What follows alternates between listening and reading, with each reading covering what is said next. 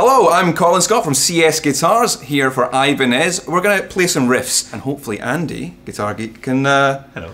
learn what I've got to teach him. Master, oh master. Right.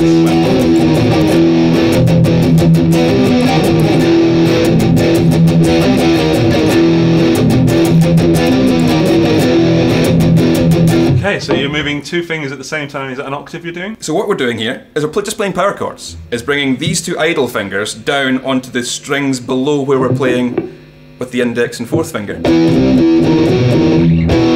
That's the one! Oh! So it's a much faster way than trying to...